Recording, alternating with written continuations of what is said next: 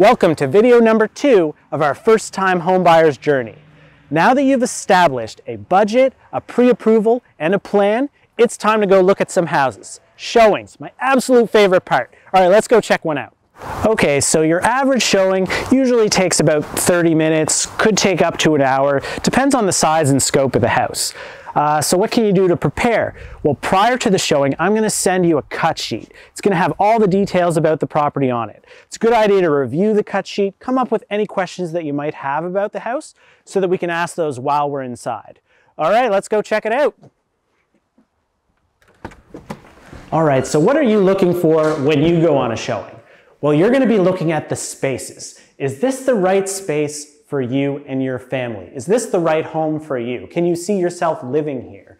For instance, is the kitchen the right size? How about the living room? Is there a rec room for the kids? How about the outdoor space? Does it work for you? And is this the right neighborhood for you and your family?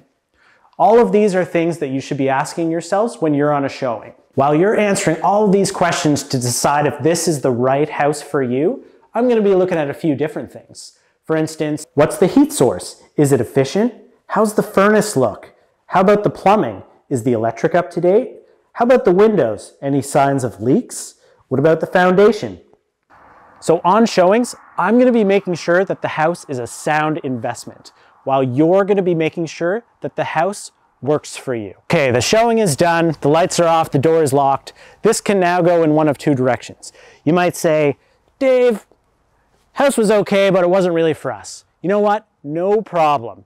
There's houses that go up for sale every day. There's plenty of other listings out there. We can go see more, no problem. I love going on showings. We can continue the journey. But you might say, Dave, this is the one. This is the house that we want. Let's write an offer. And to that I say, well, fantastic. Let's go write an offer. To the office. Or Zoom. We can do Zoom if that's more convenient for you. But either way, let's go write an offer.